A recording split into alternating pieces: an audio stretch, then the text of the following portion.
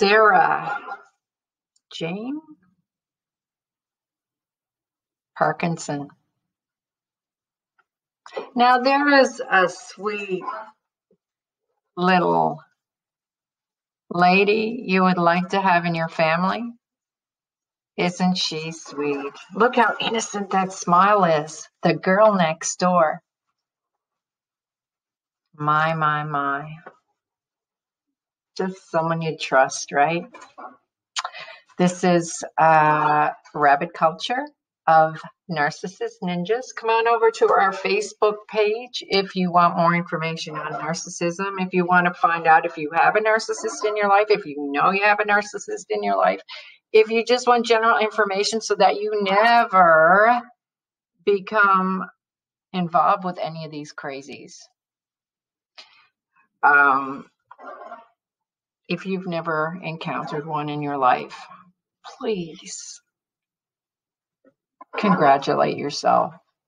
And please learn all of the signs, all of the possibilities if you do have someone like this around you. It is not a fun experience, believe me. This case was near and dear to my heart, and it put shivers down my backbone because I really related to it.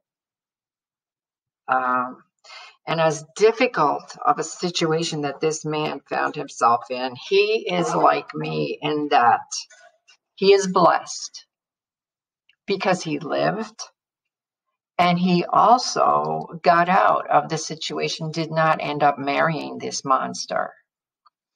I believe these are the types of people that if you do end up marrying them, which was as well in my own personal case, I believe I would not have lived to tell the tale.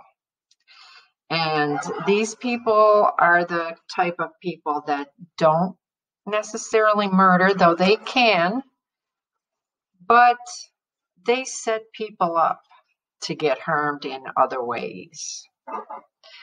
And, you know, when I read about the case, it hit a little close to home. Now, Daniel was a sweet, caring individual. If you notice, if you do know anything about the case, you find out or you know about the characters involved. Daniel was a sweet person by all accounts. He was a dog trainer when she met him, and which shows a lot of compassion usually. You know, usually people that are involved with animals, not always, but most of the time, have a compassionate side, can be, not always, can be very empathetic souls. He appeared to be that way. He seemed very kind and very gentle. You know, that's just the vibe I got from him.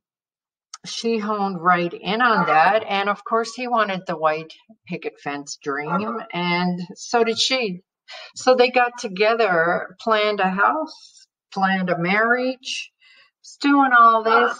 He was building his house. He built his house, moved in, family accepted her. She didn't have any friends, but hey, there were little red flags, but nothing major, right? So they were going on about their lives. Next thing you know, Sarah Parkinson meets Scott White. Now, we don't know exactly when she met him. I have a suspicion that she met this character before she even got involved with Daniel. I just have that little vibe. I could be wrong. There's nothing to that I could find as evidence of that. But I go with my gut feeling a lot, and I've even done some research on my gut feeling 100%. Since my abusive situation, I have learned to trust my gut feeling. And like I said, I've done my own little action research on myself. And when I have a feeling, you know, I test myself and say, okay, am I being paranoid or is this real? And I'll jot it down. then the proof will show itself, and 100% of the time I'm right about the individual and the situation. That's not saying I'm always going to be forever right about everything I come up with or read or whatever, but I just have a gut feeling that she knew this person a fairly long time. All of a sudden, she gets a job in the police station. Scott White was a high-level police person. He was like a sergeant or something like that in the police department. And this all took place in Australia, mind you. So things are a little different, but he was a higher-level person in the department. So she got a job there. Whoa, that was kind of freaky deaky, right? All of a sudden she works in the police department, right? Within a very short time of her working there, she gathered some allies and so on. And behind Daniel's back, she was preparing a case about him. She was saying he raped her, he abused her, he did all these different things, and quite strongly managed to get her story across to the police to the point of where Daniel was arrested and put in jail. So this lady behind Daniel's back was spinning a tale and gathering evidence, she wasn't gathering evidence, there was no evidence. Just her story seemed to go over well at the police department because she was, of course, involved with a higher level senior police officer, and his friends all got together and backed her story up without actually much evidence at all. She even went as far as when Daniel was in jail, she started to get nervous because his family was very supportive of him and doing a lot of legal things to try to help him. She got nervous of that. So guess what she did? She went to the father and concocted a story. I don't know if she went there and created some kind of timeline. I don't know, but she created a story where that she told the police that he raped her, and she tried to get charges on him. This lady was a pathological, crazy person. I don't know. It's very disturbing that she got to the level that she did. This family ended up losing everything they had. They lost everything economically, and they ended up even splitting apart because it was, excuse me, so stressful.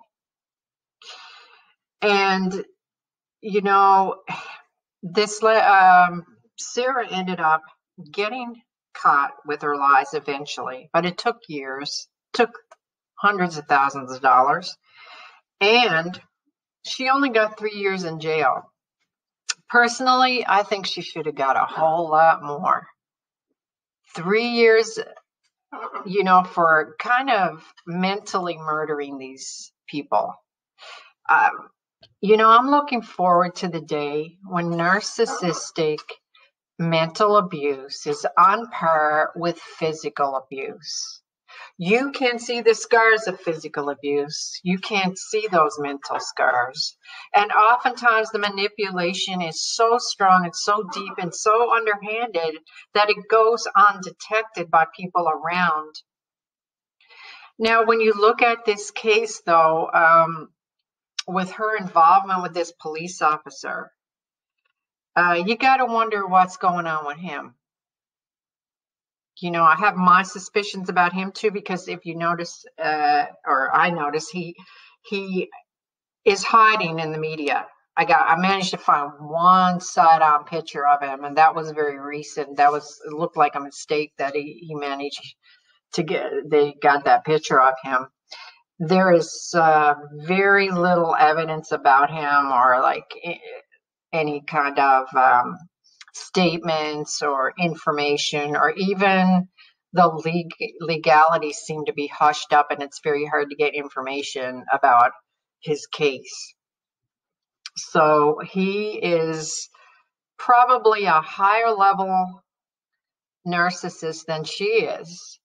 And if you look at the manipulation factor, perhaps he was wanting the home that Daniel built as much as Sarah did, you know, so he helped her with this story, and he helped her concoct this mirage of a case. And then it seems their motive was money. It seems that, even though the family are not rich, but they are probably stable economically, right?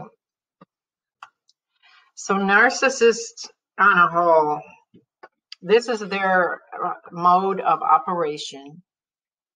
Double lives, cons, manipulation. They feel entitled. This lady felt entitled, and probably to this day don't see that she did anything wrong. She feels entitled to things for free. She doesn't feel she has to work for anything in life. Things should be handed to her. It's okay to manipulate people to get what you want. That's probably what she's been taught over her life, and it's worked for her, right? Most narcissists keep doing what they're doing because it works for them. It worked for them in their early childhood, so they just learned that pattern, and they continue to do it in adulthood, and nobody stops them. You know, and like I said, I'm looking forward to the day when mental abuse is on par and equally held accountable as physical abuse. This is a statement, I think it was by the Australian. It was found in one thing, this one I want to say too, on a side note, there is nothing like Australian reporting. I think it's like the best in the world for getting out details of court cases and information.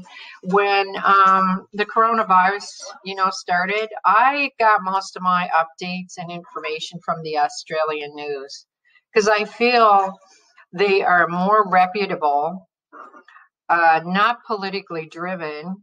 I'm sure they are to some extent, but there just seems to be a more direct honesty with the media in Australia than here in America. And I found that the facts coming from Australia is like always on par, always on point. And I just love the Australian media, and I love the accounting of different cases and the details that they give, and the honesty that I see that I haven't really seen in other countries, especially this one. Oh boy. So anyway, this guy said that he had gotten to the place where he wanted to end his life. He figured it would be better if he was out of the picture, so his family didn't have to go through everything. And you know what? He seemed like the kind of person that cared more about his family than even himself. He didn't want his parents to go through all that and to lose everything. He felt deeply ashamed of that and deeply guilty. And he really, really seemed to suffer in that way. And he wanted to get, he got to a point where he felt he should end his life. Thank goodness he didn't, because, he didn't deserve that. And the thing is, narcissists in general love that. They love getting a person to the point where they feel they have nothing left to live for. It gives them almost a high if they create that kind of a mentality in a person. It gives them what's known as narcissistic supply, and it gives them a sense of control and dominance. And they can commit murder that way without laying a finger on anyone, right? So here you have the innocent face, the angelic face of the narcissist. That's what got me in the beginning too. My narcissist, I guess you could call it that, had a very sweet, angelic look and presented himself with such decorum, such empathy. They're very good actors. But one thing about it, the acting can only last so long. You know, an actor who does it for a living, I think they can keep up. You know, they know how to, they have the tools and the resources to, they understand how to keep it up, keep it going for a career, right? The narcissist often doesn't have that intellect or ability to connect. That this, if they're putting on an act, they need to keep it up. But eventually, with enough pressure, enough not accepting of their behavior, the mask will fall. It just does. But it takes people standing up to them, questioning them, not accepting their abuse, not accepting their BS, and holding them accountable for their lies. You know, that's what it takes. And until more people do that, narcissism is going to continue to be a major disruptor in our society. And it won't be found in the court systems to be a major problem that it is. So much work to do, guys. And we need more people involved. And one good thing about it, narcissism is becoming more public and information is rampant, it is growing, and more people are speaking out. And that's a good thing, right? All right. I hope you got something out of this. And come over and see me at Narcissist Ninjas.